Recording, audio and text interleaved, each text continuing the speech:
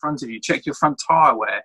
If it's positive camber on one side and negative on the other, well, there it is. You found the solution. But the answer is right in front of you. And the amount of times I have people bring me a car, oh, it was tweaked last run, can you have a look for me? Well, there's nothing to check because you've taken it all to pieces. The answer's gone now. So, yeah, don't be too hasty just to strip the car apart. You know, it wants to tell you what's wrong, so figure it out. Mark Stiles has a question for you. How do I... And let me find Mark. Hopefully it's not abusive. Shoot. It's not. What's the question? Well, it's something that me and Dave have discussed before, really. I know the answer to this, and I know what Dave's going to say, but I think it would be good for some other people to hear it as well. I've before asked Dave the question, which is, if you woke up tomorrow morning and suddenly you couldn't do it anymore, how would you get it back? Don't know. Yep. Don't know. There's a certain point in your racing where you can think about everything you do around the whole lap, and you can get around the lap at a certain speed. There is a certain level that you can get to. But when you want to achieve and go faster, how do you get there? It becomes a natural instinct. Yep. And the best way I can describe it is when you're actually driving and you're actually in the zone, so to call it, my radio disappears. My radio, I don't even remember it being in my hands. I don't know where my hands are. I don't know what the fingers are doing. I couldn't tell you, and I don't really want to know, but I'm putting the car in the right place at the right speed to get the best performance I can out of it. And any race car driver, full size or RC, they'll tell you the same thing. That they don't know, they cannot tell you exactly what they do. They just do the right things. And again, that is one word: practice.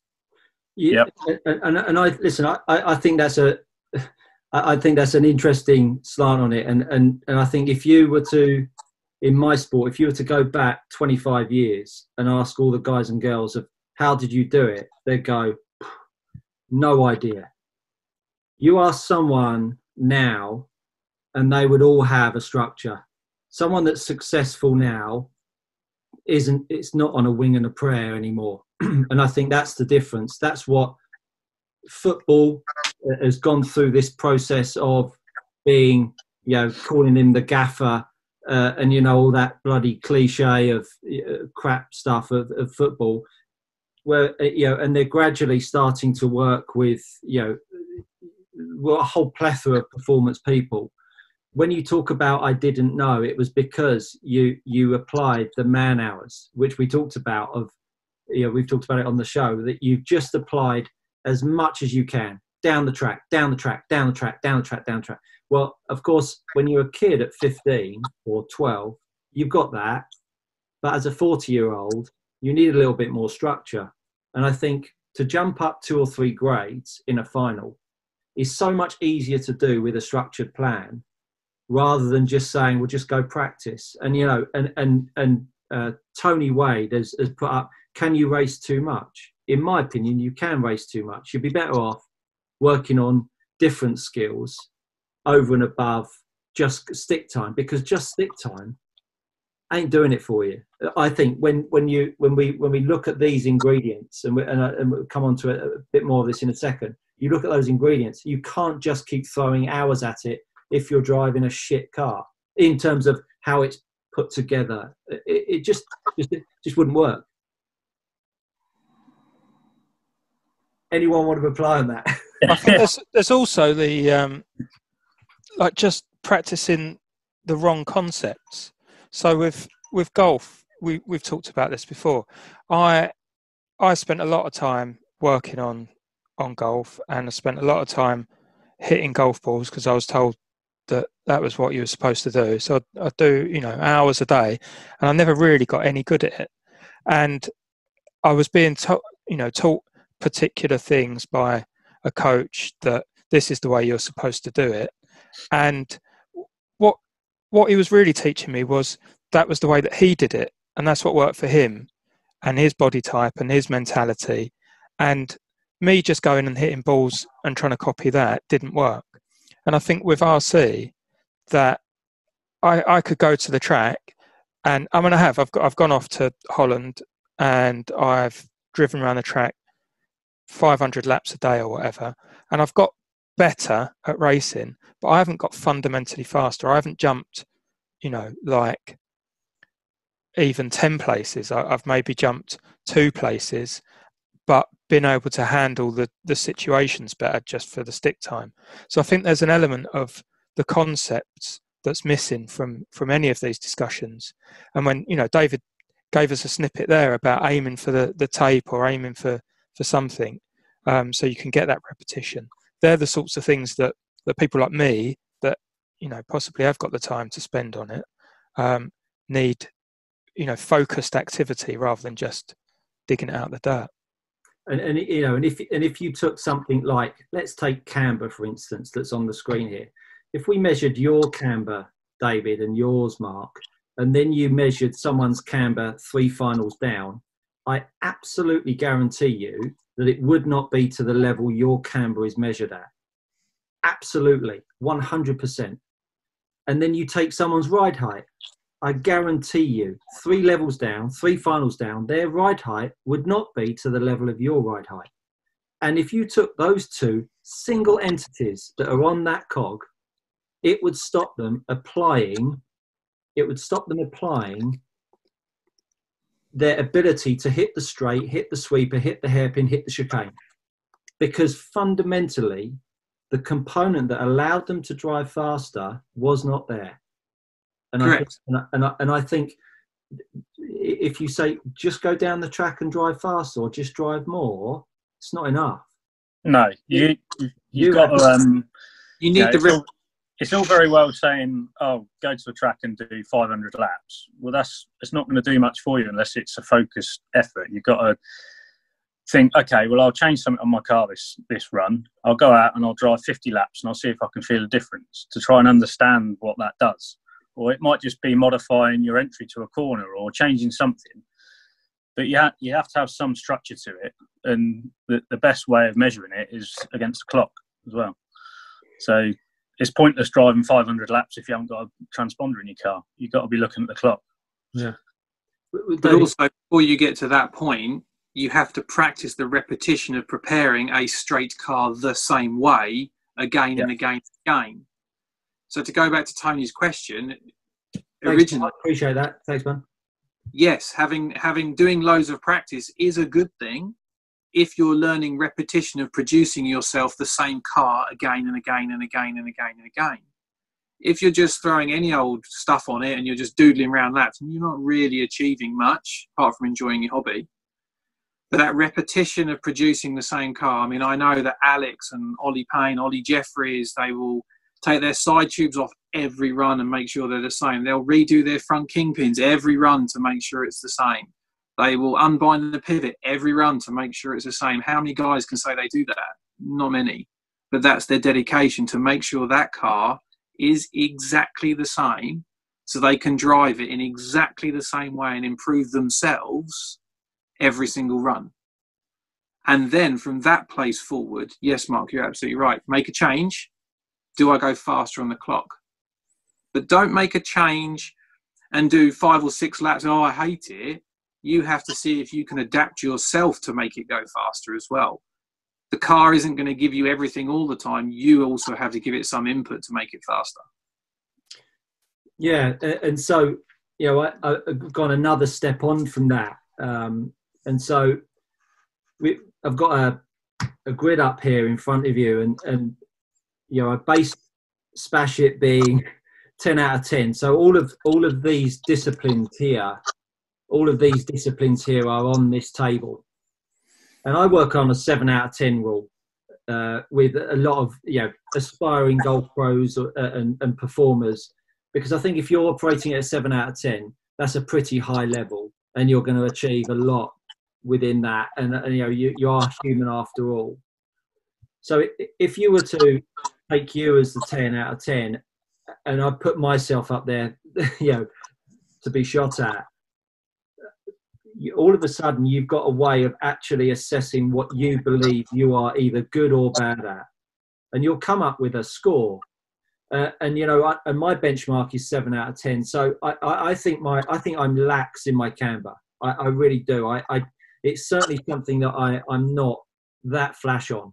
I don't check it enough. But yet I've really, really, really tried hard the last year to be really hot on my pod and pivot and my body shell and the tuck and all that kind of stuff. And I've nailed that. And I question anyone to come up to me and say my body shell is not right and my pod and pivot.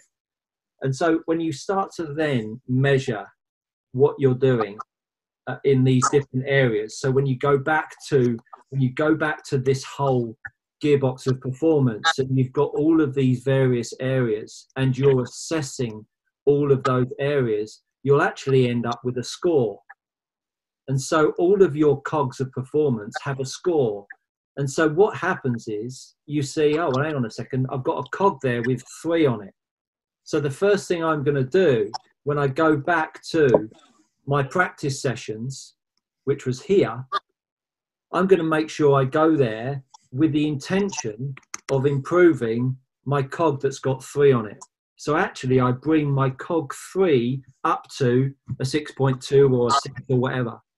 And so I start to work on my weaknesses rather than just trying to go faster. Work on the actual detail that actually is going to allow me to go faster, which is, going back to your unmuted, Mark. So you're happy to chirp in when you fancy it. You go back into working on the stuff that's actually going to allow you to drive faster on the track. Do you feel that you have weaknesses in your game, David? Oh, Christ, loads. What would they be? I'm not telling you that. I race against you.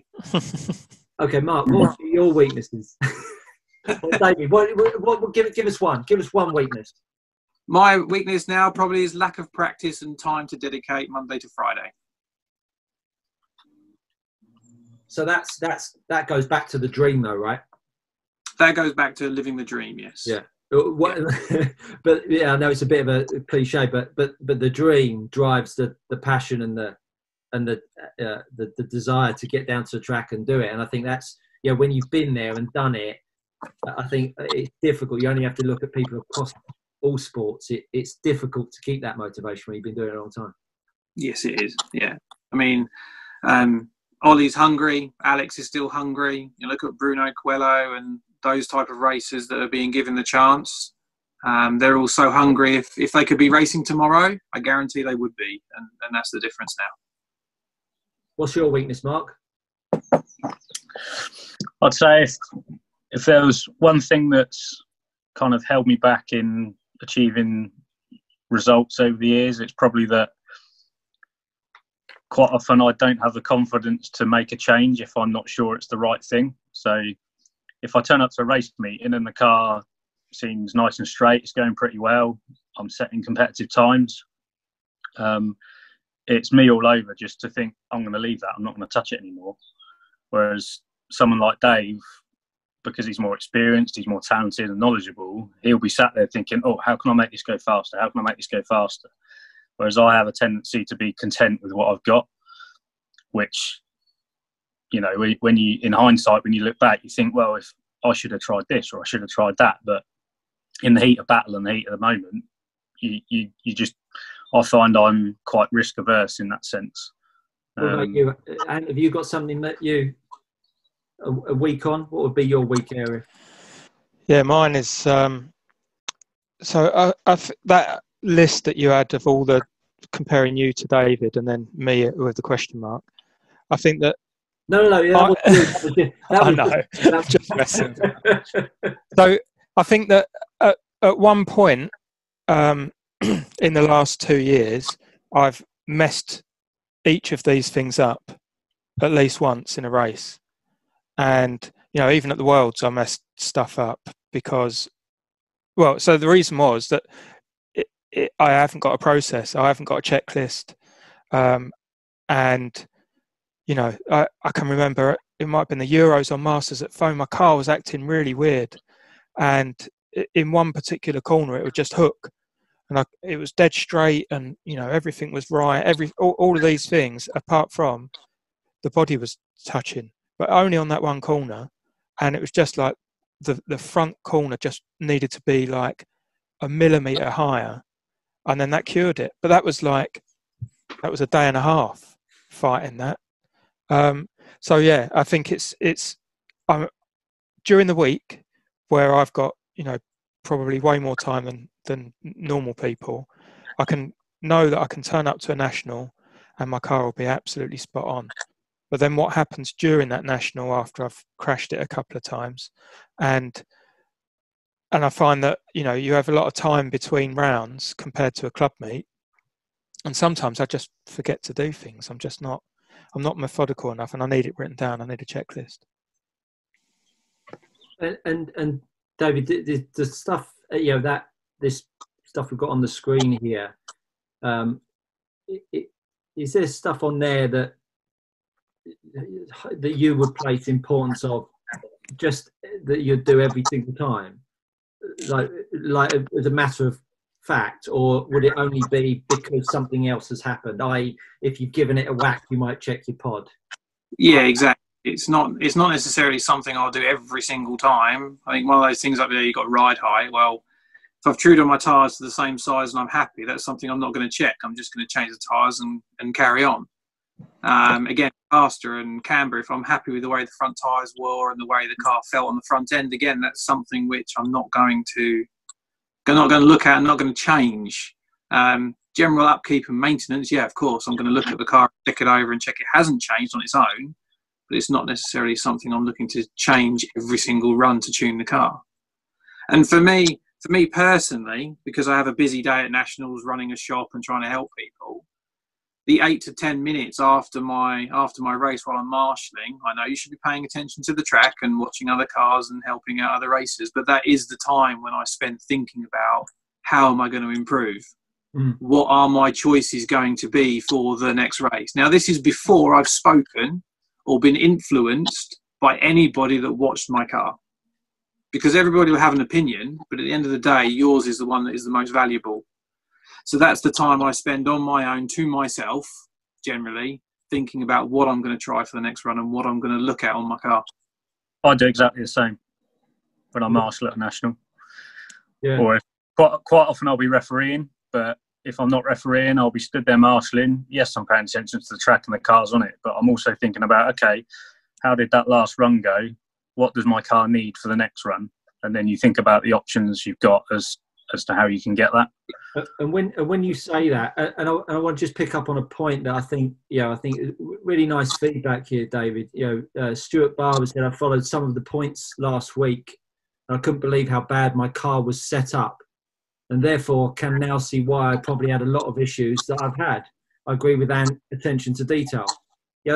This is the absolute reason for these meetings, because like I put up on the podcast page, you just don't get enough time with you guys at a race meeting because you've got your own shit to be dealing with.